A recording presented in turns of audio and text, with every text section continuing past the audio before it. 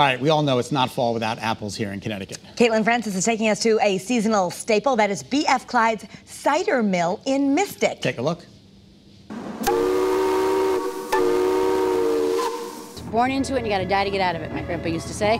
Amy Harrison is 5th generation at B.F. Clyde's cider mill. Her great-great-grandfather started the business back in 1881 in Mystic, and not much has changed. The mill is all original. It's the original equipment. She says her grandfather taught her father how to use the equipment, and her father then taught her brothers. Everything was built to last, and they maintain it very carefully. Because they have a tradition to uphold. Cider, of course.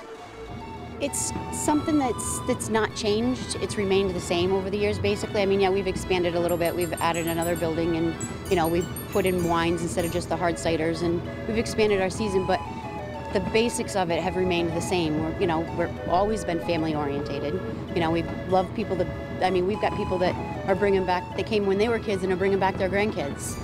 They make apple wine, hard cider, now cider slushies. We're always coming up with something new, every year. We try to anyway to make it, a little bit different every year, but still the same. And Harrison's mother and aunt make cider donuts. She gets here at 4 o'clock in the morning on the weekends with my aunt, her twin sister, to make donuts. And they don't leave until 7 o'clock at night. People come from all over to visit during their season. We start the 1st of September and we go to about the 2nd week in December, depending on the weather, the apples. Because we are steam powered, we can only go a certain amount of time before we have to worry about things freezing with the water. But yeah, it's a long season. It's every day. The family here, we work 7 days a week, 10, 12 hours a day. You can see people gathering around the old mill to watch the whole process. They can walk around and, look in since COVID hit. We used to let people in the building and we can't anymore. So we used to have special demonstrations on Saturdays and Sundays at 11, 1, and 3. Now we start around 10:30 or so and we go on and off until about 1. Harrison says they get apples trucked in from the Hudson Valley in New York, just like this. And they go through between 80 and 100 tons of apples a week. It's crazy, but I wouldn't trade it for the world. I love what I do. Not many people can go to work and do the same thing that their great-great-grandfather did in the same way. She says it's a blessing to work with her family in the village she grew up and have people come visit year after year.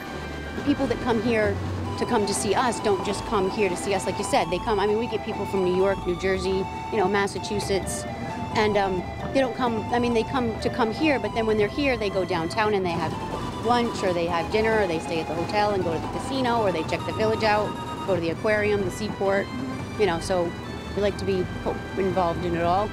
B.F. Clyde's cider mill is open now through early December, and then we sleep. In Mystic, I'm Caitlin Francis. Channel 3 Eyewitness News. All right, to find out more or to plan your visit, go to ClydeCiderMill.com.